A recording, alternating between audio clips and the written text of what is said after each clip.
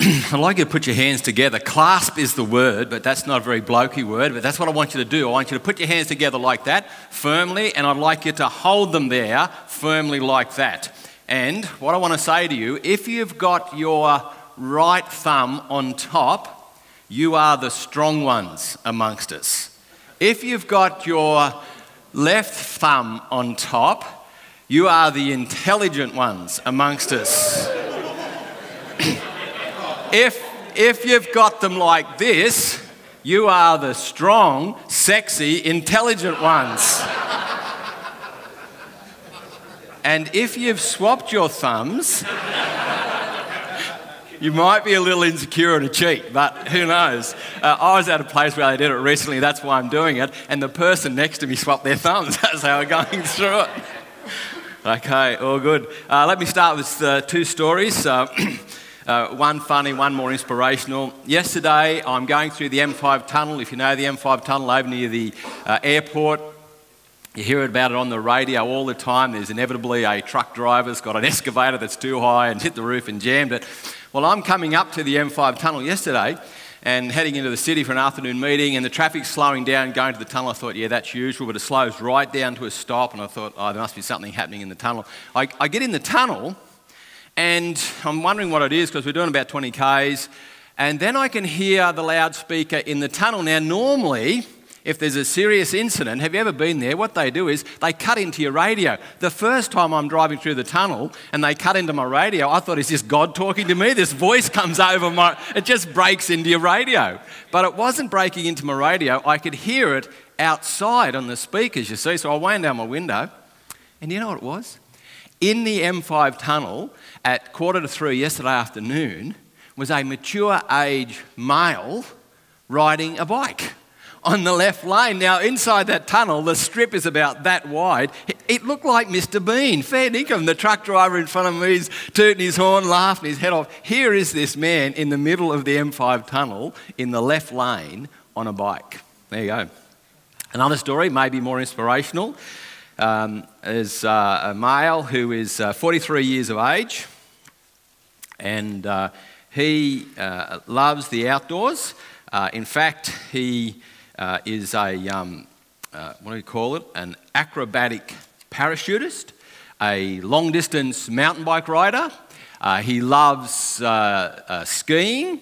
He loves rock climbing. He even likes mountain climbing. In fact, in May of 2001, he reached the summit of Mount Everest. So he's a real outdoor bloke, and you're thinking, what's so significant about that? Some of you are probably in your mind thinking, I can do all of those activities. Well, let me tell you about climbing Mount Everest. Of the 100 people who reach Base Camp 1, only 10% make it to the summit. Of the 10 who make it to the summit, do you know 1 in 6 die on the descent back down? What's so extraordinary, inspirational about Eric Wayne Mayer? He's totally blind. At the age of 13, he becomes totally blind. At the age of 31, he reaches the summit of Mount Everest and down. I heard that story this week. I hope that just stirs you up. It stirred my heart as I actually heard him speaking about his experience of getting to the summit and back. And so my thinking about Eric is, he's a man who's not let blindness stop him from having an impact, stop him from developing, stop him from reaching his potential. And I love those stories. You may or may not have picked up over the years with my interaction with this church. And can I say, I absolutely love coming here.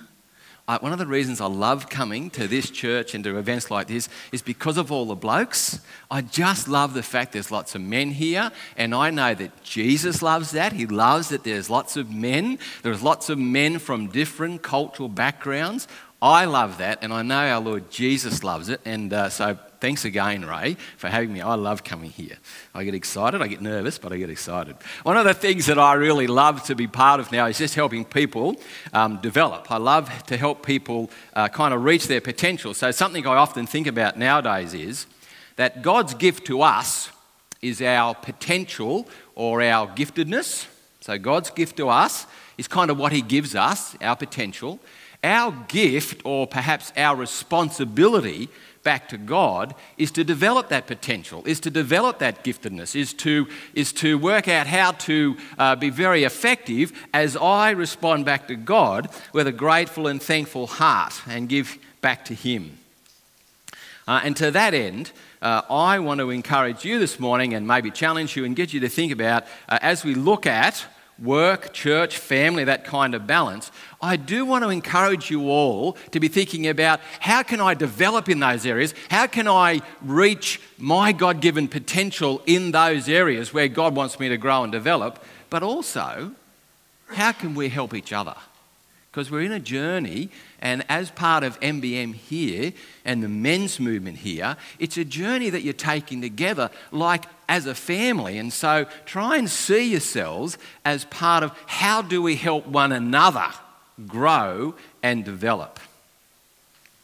One of the things I've just done in my work role, I look after some staff, and the company encourages managers once a year to do an annual development meeting. So just an ADM, and it's not a performance review. So I don't sit with my staff and it's not a performance review. What we do is I give my staff a document like this, which is just on 4 sheets, and they have a few weeks to go away, think about it and fill it in, and then ask them to ask themselves questions like, what am I doing in my job that I'm doing really well at? What goals have I kicked in the last 12 months? And they kind of go through it, and then I sit with them and I look at their comments and I have some comments about it and we discuss it together. But one of the things I ask them to rate themselves on is, how are they going at dealing with all of the demands? We call it managing demands and managing complexities. So in their role as they manage other people and issues for the company, how are they going at managing the complexities of their role and the competing demands? And as I come to this subject with you this morning of family, church and work, I think for us it really is about managing competing demands, managing the complexities of who I am, the roles I find myself in, and how those will also change with my age, my energy level, my family's age and energy level and changes. And so I think in many ways it's a balancing act. And at times it's a delicate balancing act to be thinking through the priorities of family, church, work, and then even, as Ray prayed at the end, some sort of me time. How do I get some time for myself, my own personal development? And I would expect, I'm not going to ask for a showing of hands, but I would expect that there are some of you here today that are perhaps dissatisfied with how things are in terms of balancing those three for you. Or perhaps you're dissatisfied with how the family's working out for you. Or you're dissatisfied and unhappy with what's happening at work. Or perhaps you're dissatisfied with what's happening at church. There could be, if out of those three that you're dissatisfied or would love to see significant improvement in 2 or 3, you ought to be getting together with somebody to talk, because it's very hard to be focused and energized as we serve Christ and love others if too many areas of life are really out of balance and you're feeling that they're just not working. You do need the help of one another. One of the things that I do, because I'm a bloke who's got a sinful heart, is whenever I'm thinking through family, church, work, etc., and thinking about how they're going, if I want to see changes in any of those areas, where do I look to see the changes, do you think? Where do I look? A sinful man, if I get dissatisfied with how my family's going, where do you think I look for changes? In others. That's right. I often sort of think, if my wife was more like this, or the children were more like that. But that's not where I ought to look, is it? If God's gift to me is my potential, and God's gift to me is my giftedness and all of who I am, and I have the Spirit of Jesus, I have Jesus' word and Jesus' help, if I want to see some changes or some improvement in any of those areas, I ought to start to look here. Inwardly, I ought to look at myself and how I'm going. And so that's where I think we ought to start to try and get the balance right. Now, I'm hoping some of you might have been introduced this year to Stephen Covey's 7 Habits of Highly Effective People. I hope if you have that, and some of you have grabbed it and thought, hey, I like some of this and I might like to put it into practice.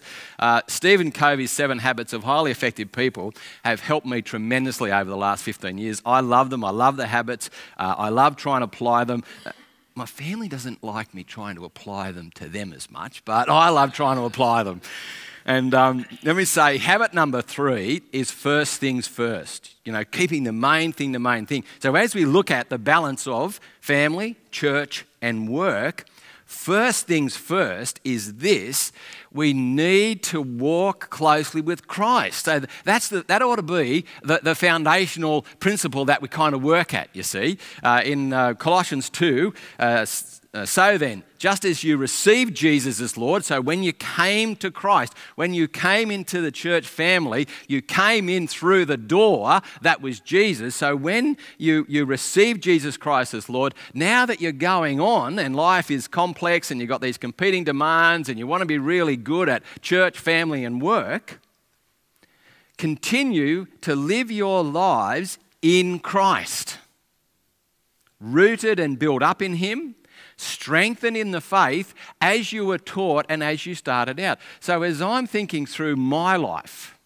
and thinking through these priorities, the closer, the more connected I am with Jesus, I think the easier it is to balance those competing demands on my life. So putting it simply, the closer I walk with Jesus, the more effective I am in making decisions about every area that I need to look after. Or take my wife of 30 years. The closer I am to Alison, the more I understand her needs, and that is the first step to meeting her needs, is it not? But I also know as a bloke that there's a very big step between knowing what to do and doing it. There is a big gap between those two things. Well, for me anyway.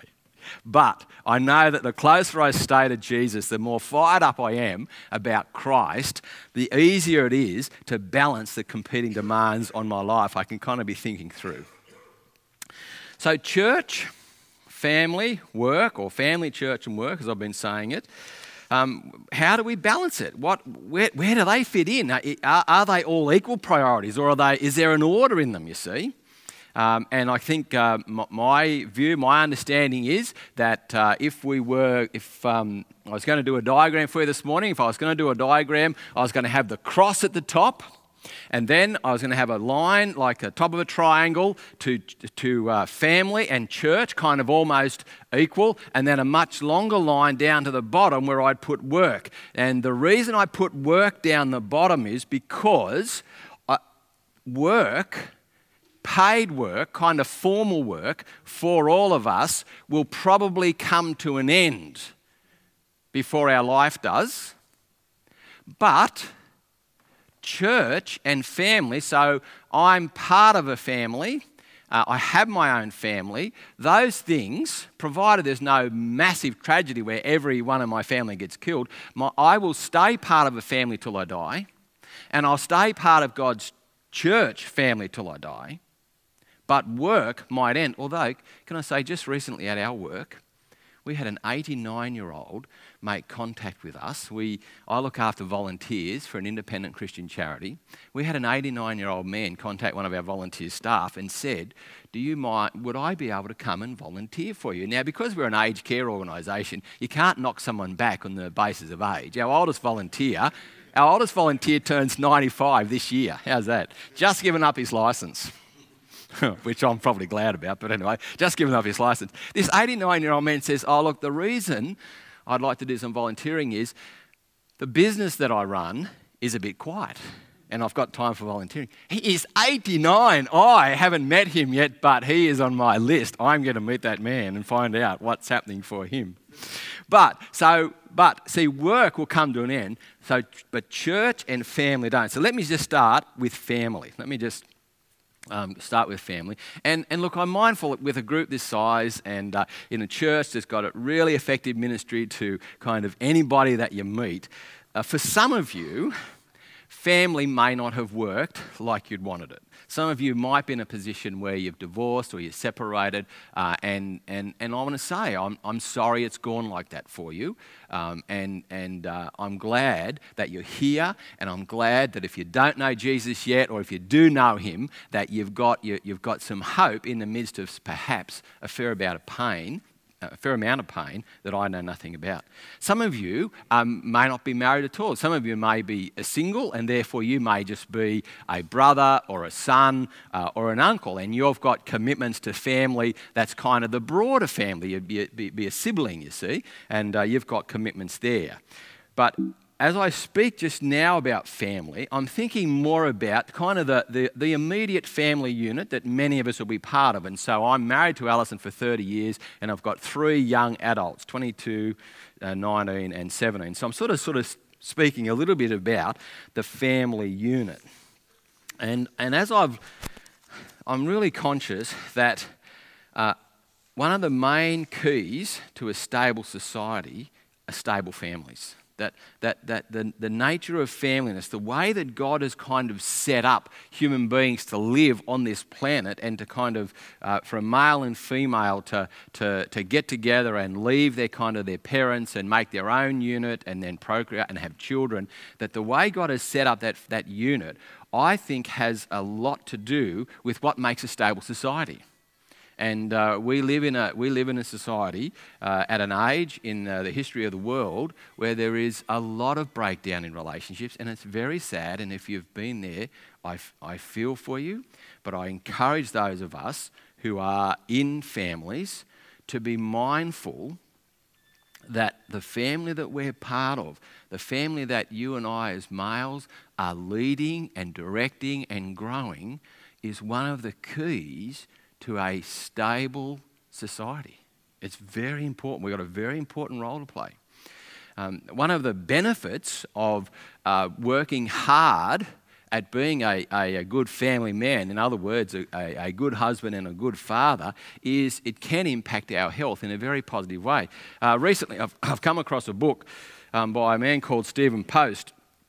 It's Why Good Things Happen to Good People, and please, it's not written from a spiritual perspective, it's just written from a humanitarian perspective, and this could only happen in the United States. In the United States, there is a university that's got a faculty in New York that has been set up to study the scientific impact of love, compassion, forgiveness, loyalty, and all those virtues, which we say, yeah, that's how God's created us to be. They've set up this faculty, and he heads it up, this man. And this book is the most amazing book. I found this book quite inspirational, and partly because he talks a lot about the value of, for instance, marriage and a stable family. And they've looked closely at the results. They've looked at the physical and mental health impact on people who have stayed long-term in healthy marriages and healthy families, and how it impacts our health for the better. So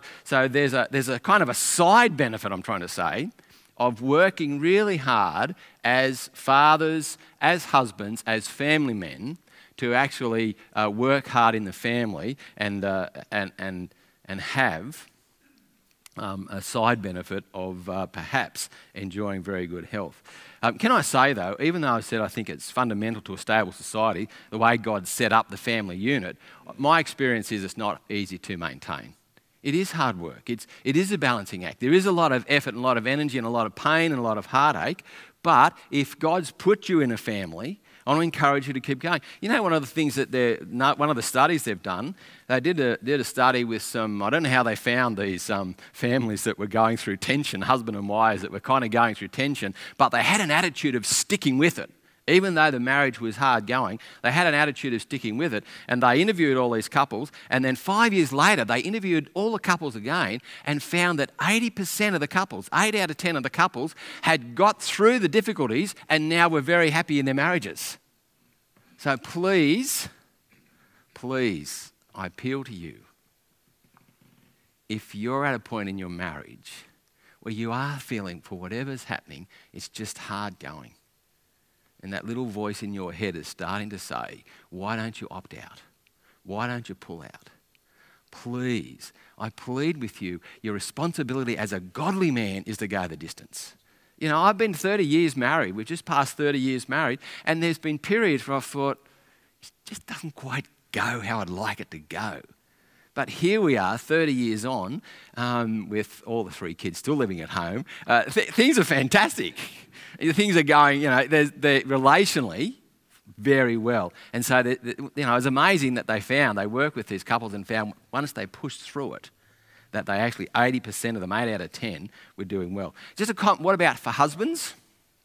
Those of us who are husbands, so that's a, you know, key part of the family unit if you're a father and or a husband. So just a comment about husbands. I think if we go to Ephesians 5, I'll just quickly read that passage in Ephesians 5. Husbands, love your wives, just as Christ loved the church, gave himself up for her to make for her holy, cleansing her by the washing with water through the word, to present her to himself as a radiant church. In the same way, us who are husbands ought to love their wives as their own bodies. He who loves his wife loves himself. After all, no one ever hated his own body, but they feed and care for their body, just as Christ does the church. For this reason, a man leaves his father and mother. This is a profound mystery, but I'm talking about Christ and the church. However, each one of you ought to love his wife as he loves himself, and the wife is to respect her husband. So again, I speak here. Now, I think from that passage, the application, understanding the application is not rocket science. I think it's saying those of us who are married or to love and serve the wife that God has given us. I don't think it's rocket science. John Maxwell, he's one of my favourite leadership gurus, a Christian man who writes a lot about leadership. He was being interviewed on one of those morning shows in the US. And you know how the journalists, the people who interview, they like to be a little bit smart. And he'd read a couple of his books. And he said to John, John, I read a couple of your books. And I noticed that they're very simple books. They're very easy to understand. And John said, yes. He said they are very easy to understand, but he said they're very hard to apply. And the presenter just kind of shrinks back a bit and agrees, yes, putting it into application. So I don't think it's rocket science from there, that passage in Ephesians 5, but who'd agree with me that serving my wife and growing in service and care for her 30 years on is hard work. I need encouragement. I need to see some response. And can I say then, for those of us who are husbands, it's that ongoing care of our wife. It's being the servant and seeking to care for her in a way that she feels really valued is part of how we encourage and serve her. Obviously, Jesus wants us to be, if our wife is a godly woman, to encourage her in a godliness. If we have a wife who is not a Christian, that we look at, do whatever we can to seek to build her up and lead her to Christ. And what an absolutely marvellous story that you've told us about Sarkis' wife. That's just, that's amazing. Absolutely amazing. Let me quickly summarise the family section by saying 3 things that work as a husband and 3 things that don't work. Now, I've got a little bragging point. I hope you'll forgive me. I don't know if I've showed you. Have I showed you this book before? I may have. It's my little bragging point. On our 25th wedding anniversary, we were out just having a day out together, and my wife bought me this book. And I thought, what men really think about. She finally understands me. She gave this to me on my 25th wedding anniversary. That's all it is, look.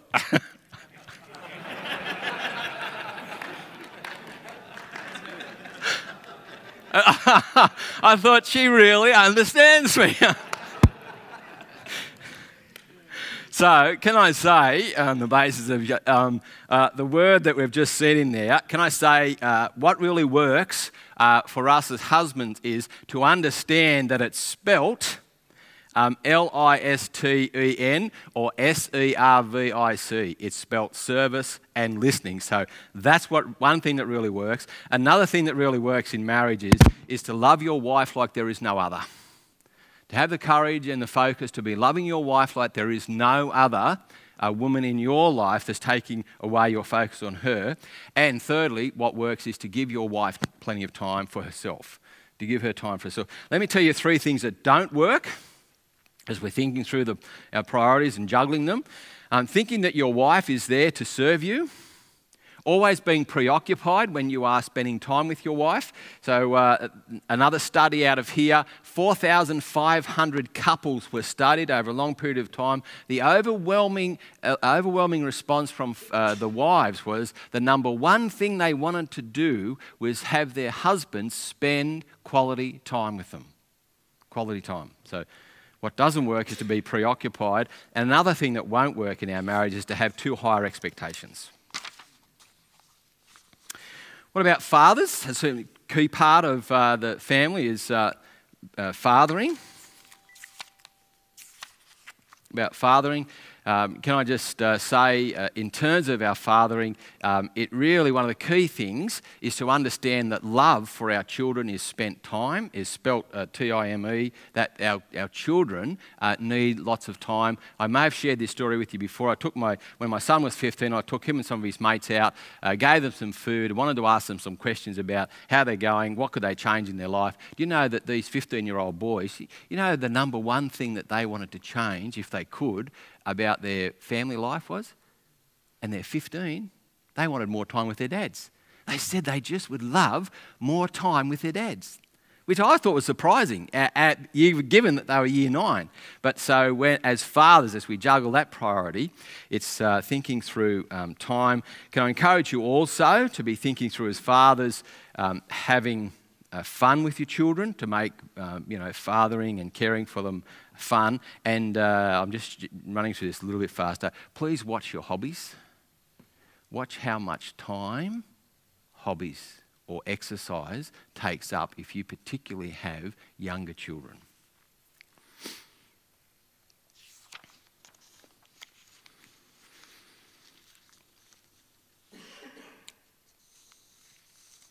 Let me just tell you 3 things that work in fathering. Let me just, I'm sorry, I've realised, oh no, I'm all good. I didn't think I started my watch to know where I was at. 3 things that work with fathering then is time spent with your kids, shaping your children in view of the future. So always be thinking about what do I want my children to be like as they're older, as they're adults. Where do I want them to be in Christ? What sort of attitude do I want them to have in life? So be thinking about how do I shape my kids, and please err on the side of lots of love and mercy. So for me, family is about being a father, being a husband. These days, can I say, as I think about my developing as a Christian father and a Christian husband and looking after my family, I'm thinking about how can I be the very best at it? So I encourage you, if you're not thinking like that, these days I cannot answer in my head why I ought not try to be the very best at whatever I do. Not thinking I'll be the best, but try to strive to grow. And so as I think about family, I'm thinking about how can I prioritise my life to be the very best at the sort of husband I am and the sort of father I am and the sort of family that I'm part of. So what about church then? So as we think about juggling these priorities, and I said family and church are 2 very important priorities, what about church? Well, always the first thing I think is to find a good church. Now, you guys here I think you have an excellent church, an excellent ministry, an excellent growing church that's got a really blokey feel about it. You've got an excellent church, so you don't have an excuse there. You've got a good church. You've found one. What you need to be then thinking through as part of your priority of being part of the church is, how can I grow as a Christian man, and how can I serve in this church? How do I grow and serve? In other words, how can my involvement in this church make this church a more effective church? So just reflect on it for a moment. If you were to look in the mirror and you had the word church, so you're looking in the mirror and thinking about this church and your involvement, do you look in the mirror and think that this church is more effective because of my involvement or not? Now, I'm a bloke, and I suspect many of you will think, is it more effective because of my involvement? Do I really make a difference? I suspect some of you will be thinking that. Does my serving, do I really make a difference in this church? See, if you think you make a difference, what are you likely to do more of? What do? Won't you serve more? Won't you inspire people more? Won't you be involved more? If you don't think you make a difference, what will you do? See, I work with 9 staff who now we will sign up our 500th volunteer next week or in 2 weeks' time. And I work with the staff and I say, when you're bringing on a volunteer, which all of you are, when you're bringing on a volunteer into an aged care organisation, those volunteers have to feel and know they make a difference. Because if they don't think they'll make a difference, what will they do? They'll just walk away to somewhere else. And so we work really hard to help our volunteers feel they make a difference. And so you're part of a good church. That's part of an important priority that we need to juggle as part of the competing demands. But your involvement, do you realise your involvement makes this church a more effective church? Isn't that right? Absolutely. There's your senior pastor. Every single one of you. See, when I think I'm contributing more, that inspires me as a bloke to actually do more. It just does. But can I say, coming back to Stephen Covey's habit number 1 is be proactive. In other words, take responsibility. Can I say, you guys, you are responsible for your growth and development as a Christian person. Ray is not responsible for that. He is the leader of this church. The church staff lead you and love you, and they keep bringing Jesus before you. But you are responsible for your growth and development. Or we can be responsible in a sense together to help each other, but I'm responsible for my growth. So if I want to improve my serve or improve as a Christian man or a Christian father, I'm responsible. I need to do it. Can I say that one of the things that will help you a lot is if you can serve where your passion is, if those two can align together. So just recently, the 9 staff I look after, I've asked them to do a little survey for me. They have 3 priorities. They only 3 things they need to do in their role. And I've said to them, can you go through those 3 things, just take 2 minutes. I just want the gut reaction. Tell me which of those 3 priorities is your favourite. Okay, so they've come back to me. A couple of them had to do it a couple of times, so I get the right. They've come back to me and said, this is my favourite priority. You know why I've asked them that? Because I realise if I can help them spend as much time in their strength area, they'll get more excited. They'll have more impact. They'll be much more attractive to the work that we're doing if I get them to work in their strength. And as Christian men involved in a great church, and your involvement is one of your two really important priorities, if you can serve where you are passionate, the staff won't have to do a thing except perhaps troubleshoot, as you just explode into life. And so I encourage you, as you're thinking about your commitment and your growing and your serving, if you're not already there, and I hope many of you are already serving where you're passionate, be thinking through what is it that God's putting on my heart and engage with the staff. Obviously, it's got to work in kind of cohesion with where the church's vision is going and the direction you're going. But if you work where you're passionate, you will be very excited and inspirational. And there will be service where there are things you have to do because they need to be done. I've got a little list, daily list I fill out 5 days a week just to sort of keep myself accountable. And one of them is, what have you done today that you don't like? And inevitably, it's the cat crap. I get that job in our household deliberately because I'm not a cat lover and I hate doing it, but I do it because it's got to be done. In church life, there are things that need to be done, which some of us, we may not always be passionate about, and we still need to do those as part of helping this church run and grow. But please, I encourage you to be looking to serve where you've got your passions, where Jesus has laid a passion on your heart. 3 things that work, 3 things that don't work when it comes to church as a priority. One that works is you are responsible, as I said, for your own growth as a Christian. Another thing that works is you being aware that your contribution makes a difference to this church. That your involvement, that your serving, that you being here makes a difference. That works. And what works for me is when I come to church, when I come to a meeting like this, I ask Jesus on the way here. Often I'll ask Jesus, how can you use me today? How can you use me to make a difference at this meeting in the lives of some people here? That works for me. I think it'll work for you. Let me tell you quickly 3 things that won't work. If you come to church or you approach this church with an attitude of what can this church do for me?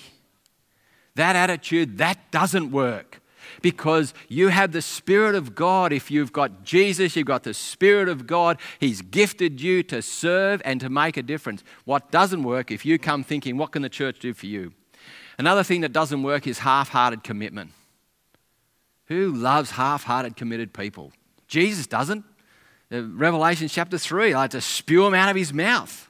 Another thing that doesn't work is too much absence from the church meetings. Okay, your absence from the church, that doesn't work either because you can't contribute and be building up if you're absent too much. Ray asked me to make a comment about the fact that I've now changed sides, not in my football team, but I just changed sides. That is, for many years, 30 years, like Ray, I was a full-time Christian pastor and youth worker. Now I'm a full-time worker with a real job, a day job. I haven't got that kind of casual... Well, it is.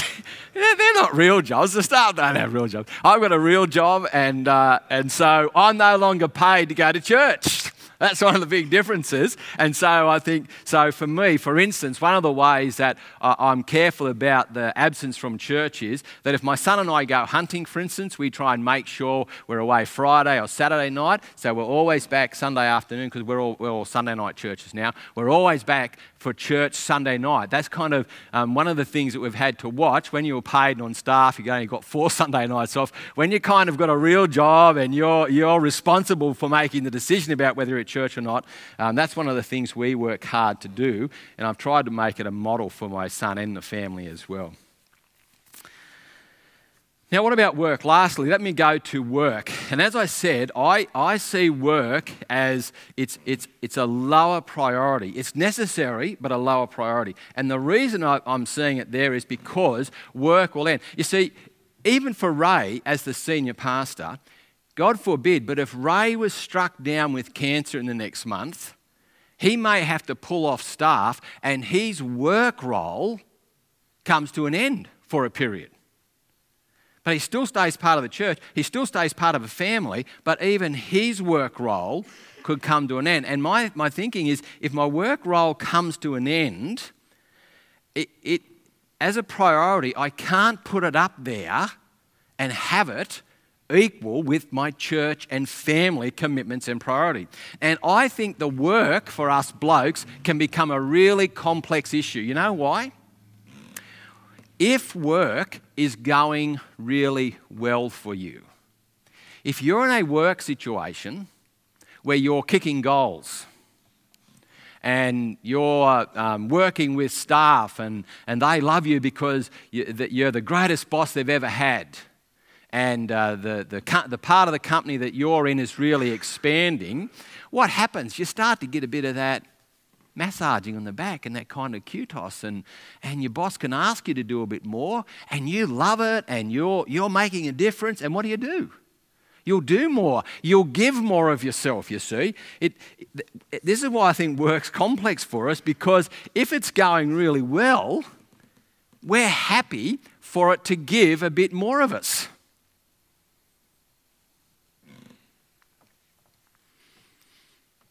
You know that you've probably heard the comment that no male on their deathbed has ever been heard to say what? Oh dear, I wish I spent more time at work and less time with the kids and the families. No male has ever been known to ever say that. I wish on my deathbed I'd spent more time at work. And you've probably heard the stories of, the people, the worker, the senior management worker who just gets dumped overnight. I can tell you, I know one personally. It's one of the most tragic work stories I know. This man is 13 years in management of a foreign bank that had started in this country. He was one of the 3 managers and was involved in managing the finance side of it. And the bank had incredible growth. It got down to the fact that after 13 years, the CEO was going back to England. And this is how it happened. He knows that the CEO is about to finish, and it's one of the 2 other senior staff is about to be made the new CEO. The CEO comes into his office on a Thursday, and he is expecting to be invited to be the CEO. And he is told that day to clear his office. They no longer want him in the company. It shattered him. He spent, I think it was 5 years before he could get another job. His health, the number of health issues that he went through during that fight, it was just, you had this great long list. I walked him through it as his pastor. I cannot believe what that would be like. You're thinking that you might be invited to be the CEO of a company, and the CEO says, we no longer need your position or you in this company. He had to clean his desk and leave that day. Now, you may think that stuff happens in theory. Let me tell you, it happens in practice. And I tell you what, you wouldn't want to give your all for a company that does that, and not to have given your all to Jesus, your church, and your family. Why work is also complex is this. If it's going bad for you, if work is hard going, that can impact your relationships at home. It can impact your energy levels. It can impact a whole lot of things if work is hard going. That's why it's kind of complex. If it's going really well, hell, I'll give more to it.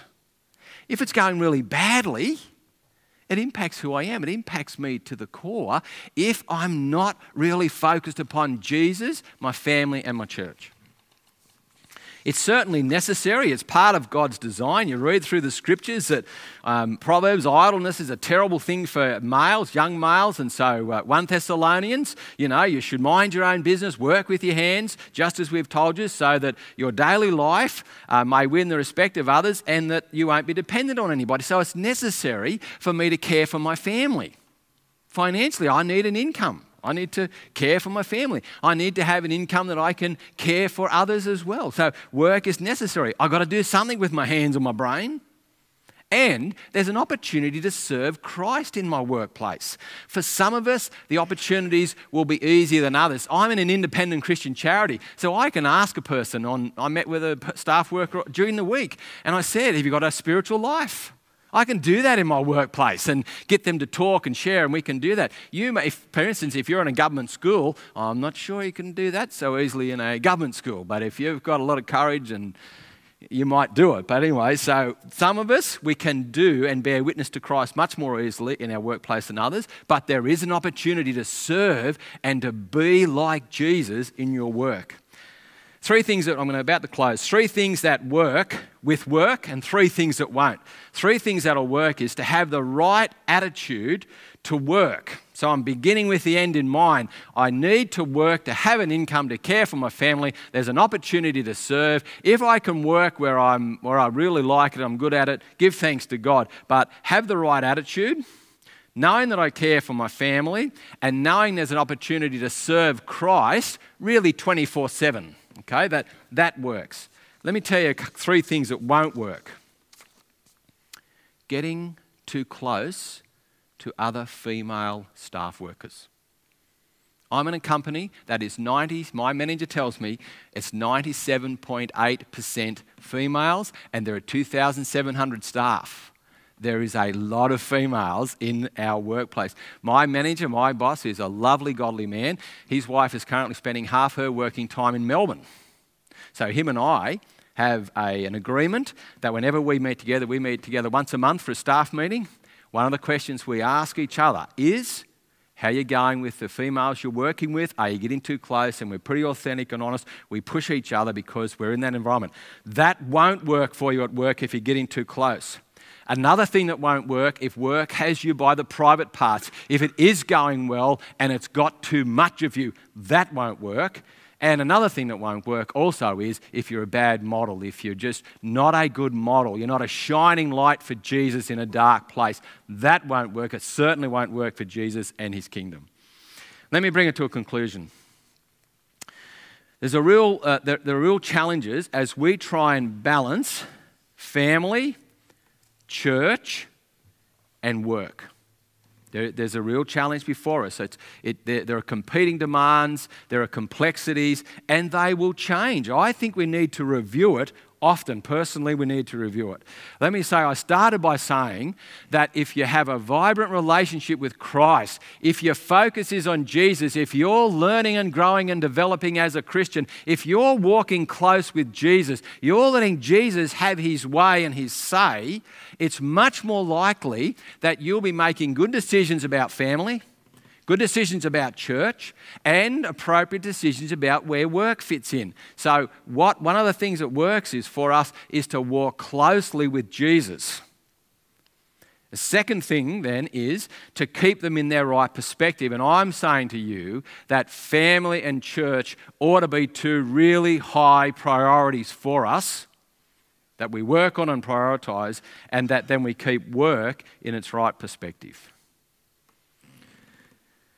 And when you do need to work out in your mind just where they fit in. And it's probably best to do that with other blokes. I'm often doing it with other Christian males to sort of work out how am I going, where should it fit in. When you know something to be a priority, e.g. family, e.g. spending good time with my wife or good time with my children, then you need to prioritise your time to do that which you know is right. That's why I said there's a big gap between knowing what is right and doing it. But we ought to be aiming to do the right thing and to challenge each other to get family and church commitments and leadership for us right, and then put the others in their right perspective. I haven't commented on you finding time for yourself, and that is important, but I do know as blokes that a man finds time to do the things he wants to do. I know in my life, I find time, if my football team was winning this year, and it's not, if my football team was winning this year, I would find time to watch all their games. Now, thankfully, life's been very busy this year and I haven't had to watch the games, but I would. And so you do need to find time and make time to grow and develop and do things that help you maintain a passion for life and family and all that. But can I just say, stay close to Jesus and keep family, church as important priorities and keep work in its right spot. Thank you. Thank you for being patient, and I love coming here.